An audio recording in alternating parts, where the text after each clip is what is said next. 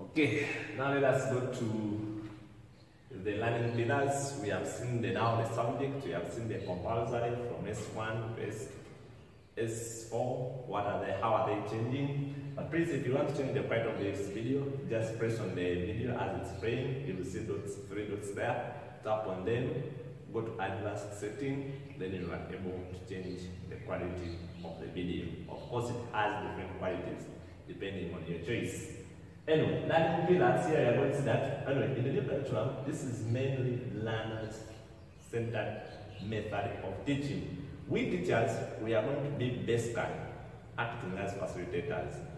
Okay? Not just to move around, but to move around with ideas. Why are you moving around? Not just move anyhow. So the learning pillars, what we expect out of this are, they are basically 5, which you can say KUSPA or KASAVA for you to remember properly. K stands for knowledge, U stands for understanding, S stands for skills, V stands for values, and A stands for attitude, the attitude. Okay, then let us see in the lesson what happens there. The teacher's roles in class. So we are abbreviating it as a COP. You are going to be a COP, but how? This means that you are going to be conversing with the students, you are going to be observing, and then you are going to be COP, then a product. Let me first change this a bit. Okay. Now, the conversation, the observation, then the product. This is going to be summarized with this triangle. But this conversation should be intentional, not just talk, but talk with a reason. So this talking will mean you give guiding questions, you ask, or you give guiding conversations. What if? What happens? Okay? You talk with a reason. Of course, those reasons you plan according to the lesson as it's going, because you have to plan before the lesson. So as you plan, you will have ideas that at this point I will ask this question, or I will be talking in this way, depending on the idea you want students to get. Some talkings are going to be stimulating learners' thinking, simple as that. But you can bring in other conversations, of course, so that you don't bore them, but most of the conversations should be stimulating learner thinking. Okay, learners' activities in the learning process, we are abbreviating them with there. This is discovery, explanatory, analysis, and the application. Now, for the learning process to happen, for a student, these 3 should happen. Before you leave the lesson, you ask yourself, has a student discovered something? Has a student or any student been able to explain something to his group members? Have they applied what they have covered? And then the other thing, have they analyzed what they have been applying? Because before you apply something, you analyze, then you explain, then you observe or discover. Then, if you have been able to achieve this, then that lesson we are sure. Of course, naturally, they're not going to teach everything and then everything is going to be 100%. Naturally, it cannot happen. Even if you have exceptional students, it's not going to happen. But at least you make sure that you have given at least a certain percentage. You have made students discover, they have explained something, they have analyzed something. Why is this happening? Why is it happening? After analyzing, then you can explain, then you can apply after understanding, of course, because if you have been able to analyze, then you can apply.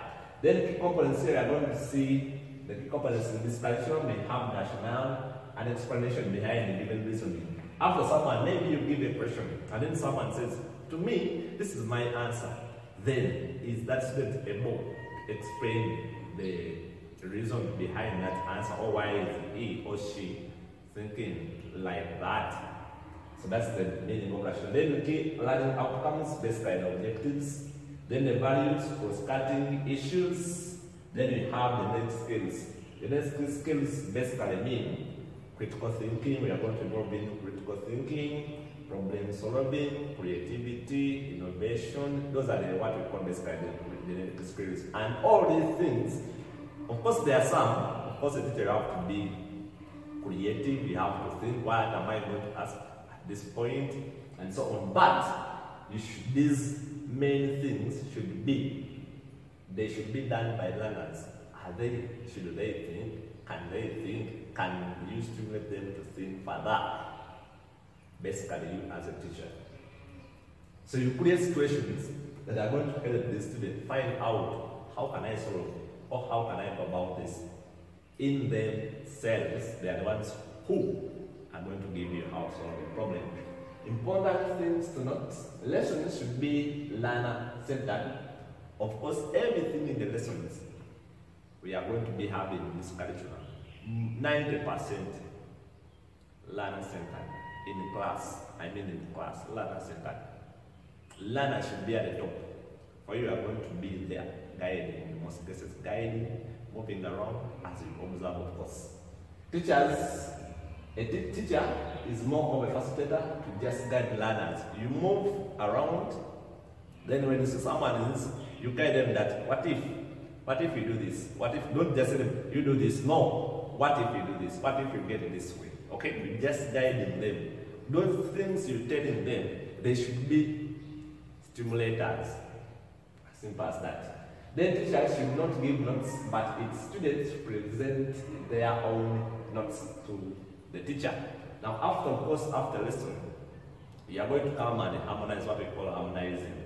You correct different work, you correct work from different groups. Then after, you come, you choose a part, or you choose one group, they present, and then after, based on what the other groups are having, you harmonize and say, this was supposed to be the first point, and then you give the reasons. But after them having theirs.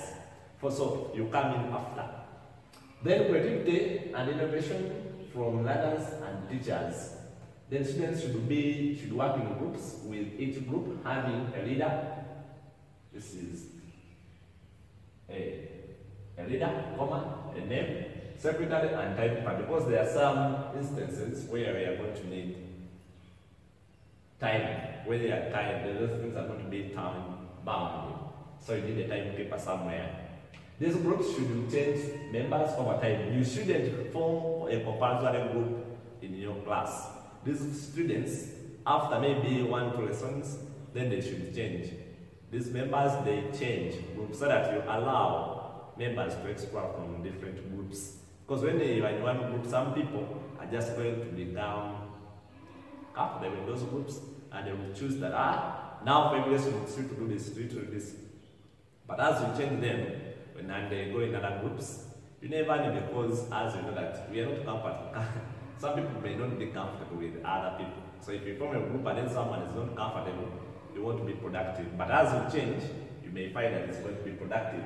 These groups should change over time, okay? Teamwork and cooperation should be emphasized. You tell people to cooperate.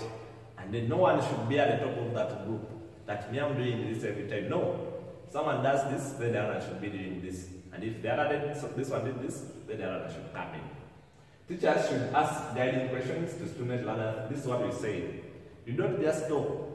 You ask, okay, you talk, but behind the talking, there is a reason why you are talking. Okay? That's what we expect. You ask learners, for example. Anyway, but in most cases, what we are talking about should be able to allow either to stimulate learner thinking or to give ideas indirectly. Not directly, no, but you give ideas indirectly for students to be able to allow their brains to think, and then they give out something serious.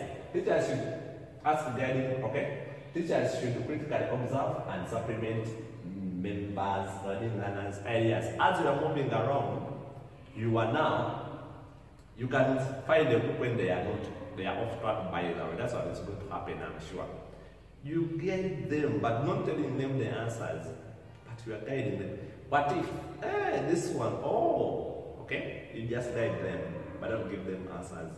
And then after, they will set off from there. Okay, now the next lesson, we are going to see assessments. How are we going to assess these kids? I wish you well. Please don't forget to subscribe to the channel.